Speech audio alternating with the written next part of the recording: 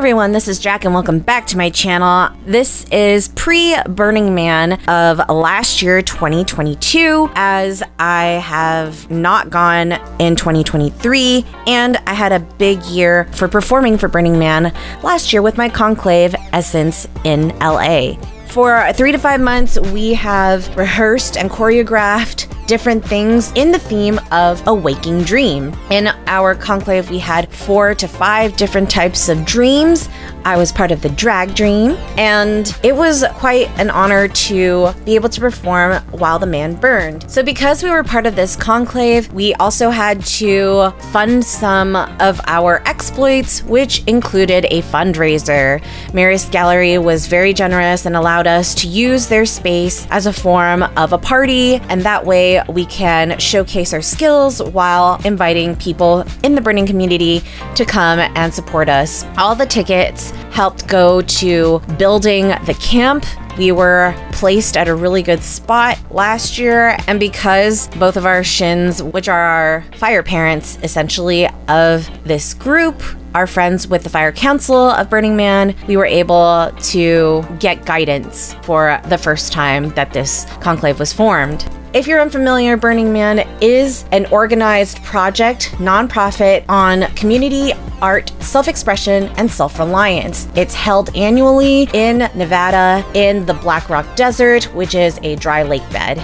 A few misconceptions that people have about Burning Man is that it's about bartering, and a lot of people go there just to do some shenanigans. Although those things can happen, it's not really about bartering, it's about gifting. I'll go through the 10 principles in my next video where we actually go to Burning Man, but for now, just know that it's a giant playground where you are pushed to be the best human being that you can be potentially. My partner got to DJ for the opening of the party, and it was just really fun seeing friends flow as well as sell really awesome homemade goods, etc. That's cool, man. Whatever it takes.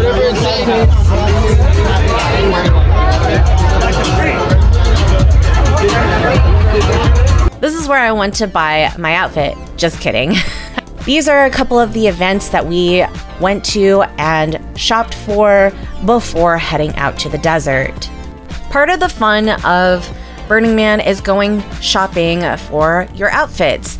A lot of crazy colors, patterns, and everything that isn't normal is accepted here.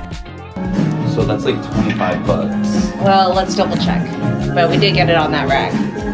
Look at all this. He called it the drip. And this is mine. He called it the drip. Lentil sprout pattern play. How do you feel about them patterns, bruh? Oh, it's be sprouting, bro. It's sprouting all up in this bitch. We actually didn't intend to shop at a Macy's, and this is not sponsored by them in any way, but my partner found so many cool patterns that he just had to purchase some of them. I like to go to a couple of thrift stores in order to find what I'm looking for that inspires the Waking Dreams theme, or just me in general. I went to go buy a ball gown for another event, and I actually found one at the second thrift store that I went to. Anything that you do bring to Burning Man does not come back the same, however, so be aware that any new stuff will get a little worn and possibly torn out there. It is a wild environment, so that's why I like to shop at thrift stores, because at least I won't feel bad about spending a lot of money on something that looks really great. Thrift stores also have really awesome coats that you can get for a very low price that'll keep you warm out in the cold. Gorgeous. You're in the pattern district or some shit. Wow. Gorgeous. Like,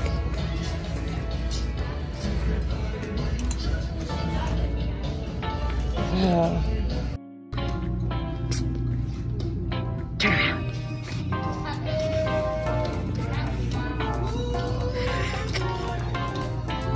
After some shopping, we did stop by a new place called Great White. It was so yummy. Here are some of the things that we tried. We had some taro chips with poke, as well as salmon and cocktails to pair with it.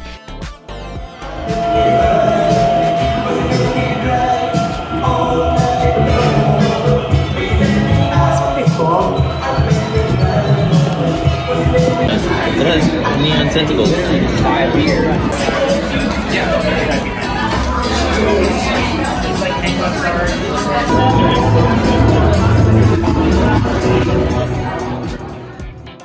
And by the time that we finished, it was already dark outside, but we ended with a banana toffee and some ice cream. It was around my birthday last year that we were starting to prep our things, and so I went to Nisei Week, the closing weekend. Nisei Week is the Japanese that were born in America and that have immigrated here, and every year they celebrate different types of obons, which are festivals that happen throughout all of the cities that have temples. And so I decided to go with my friends and meet them there. But first, some milk tea because it's really hot outside despite what I'm wearing. And after that, it was time to turn the corner and head to the closed street to start viewing the celebrations.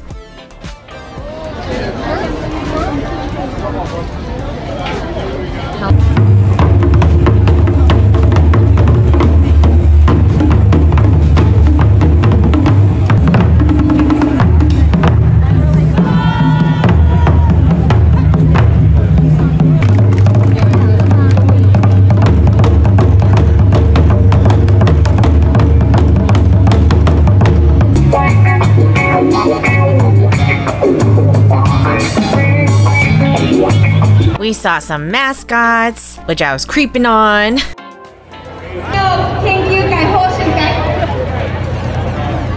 first locally is led by Shihan Imoto Shunju, who teaches Minyo Odori in the... You recognize Alien, don't you? He is the person that we went to go celebrate his birthday in Japan later on. Full circle for those of you who have already watched my Japan playlist.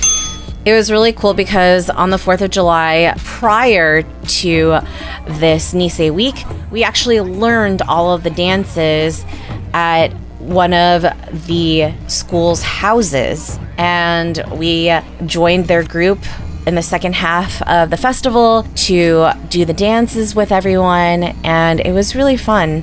I highly recommend that you at least witness, if not join, one of these if you can in the future, if your city has these festivals.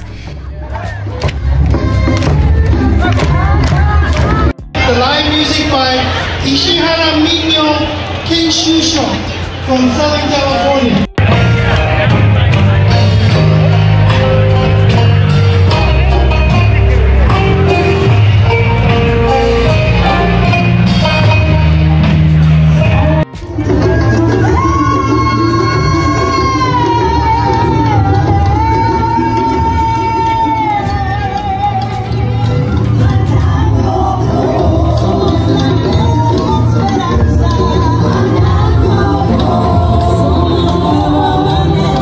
Of course, we made sure to take some group photos. This gentleman with the white hair and glasses is actually the drummer for Jeff Goldblum's band, who we attended his birthday party earlier that year.